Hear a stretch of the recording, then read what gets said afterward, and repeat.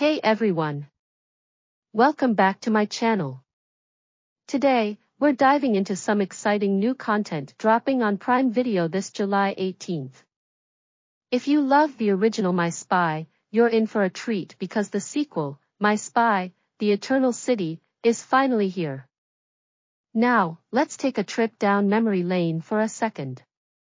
The first My Spy hit our screens in June 2020, right when we were all stuck at home, desperately searching for something to keep us entertained during the lockdown.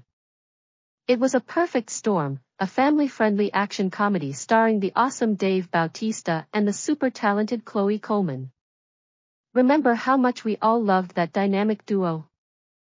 Bautista playing the tough-as-nails CIA agent turned soft-hearted stepdad, and Coleman as his witty, precocious stepdaughter.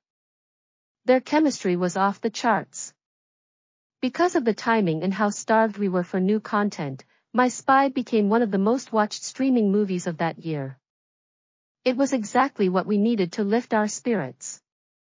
Naturally, with that kind of success, a sequel was inevitable.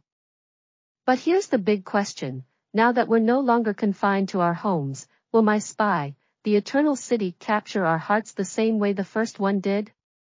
This time around, Bautista and Coleman are back, and the stakes are higher. They're heading to Europe and getting mixed up in a thrilling terrorist plot. Yep, more action, more laughs, and more of that heartwarming bond that made us fall in love with the first film. And guess what? We also have Jeong and Kristen Schaal returning. You know they're going to bring their unique comedic flair to the movie.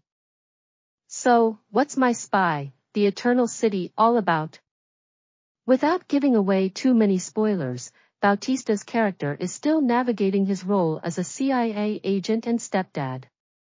This time, their mission takes them to some of the most iconic locations in Europe. Think breathtaking scenery, high-octane chases, and plenty of edge-of-your-seat moments. But it's not just about the action. The heart of the movie lies in the relationship between Bautista and Coleman's characters. The way they balance the intense, often dangerous situations with genuine, heartfelt moments is what made the first film so special. And from what I've seen, they're going to deliver the same, if not more, in the sequel. I'm really curious to see how this film performs now that we're all free to enjoy the great outdoors and hit the cinemas again. Will it have the same charm and impact? One thing's for sure, the team behind My Spy knows how to create a fun, engaging story that appeals to both kids and adults. So, mark your calendars for July 18th and get ready to stream My Spy, The Eternal City on Prime Video. Whether you're planning a cozy movie night with the family or just looking for a good laugh and some action-packed fun, this sequel promises to deliver. And don't forget to come back here and let me know what you think of the movie.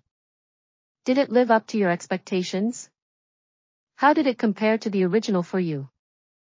I can't wait to hear all your thoughts. Thanks for tuning in, and as always, make sure to like, subscribe, and hit that notification bell so you don't miss any of my latest reviews and updates. See you next time.